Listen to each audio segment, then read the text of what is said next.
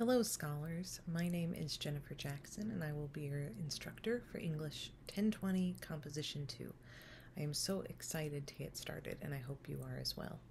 I wanted to take a moment to introduce myself to you and offer a bit of my background. I hold an MA in Writing and Rhetoric from Missouri State University, which I earned in 2011.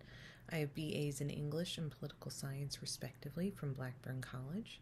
In high school and undergrad, I always wavered between my love of English and my love for political science, but it wasn't until I was looking into graduate school that my path in writing solidified. Once I discovered I could get a whole degree in writing with an emphasis on analysis and research, I knew that was the career for me.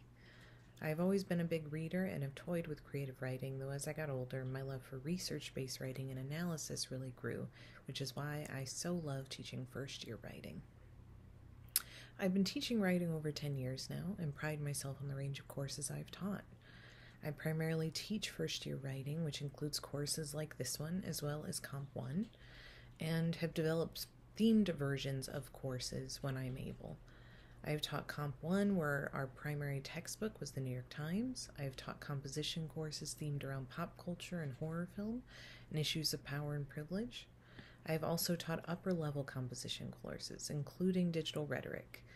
In addition to teaching, I enjoy attending academic conferences. I've presented papers at around a dozen or so national and regional conferences over the years, and I primarily focus my papers for those conferences on pop culture and pedagogy, pedagogy being the teaching of writing.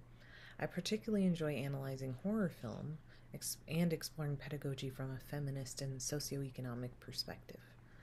My last conference was in Albuquerque, where I presented a paper on the horror film Mandy and explored its rejection of toxic masculinity, particularly when it came to the film's central romantic relationship. Beyond my professional existence, I've been married to my husband David for over 5 years, and we have a very sweet, clever 4-year-old named Henry, as well as a 10-year-old pug named Marlo. We reside in the Kansas City suburbs and love to spend our free time traveling, watching movies, and urban exploring.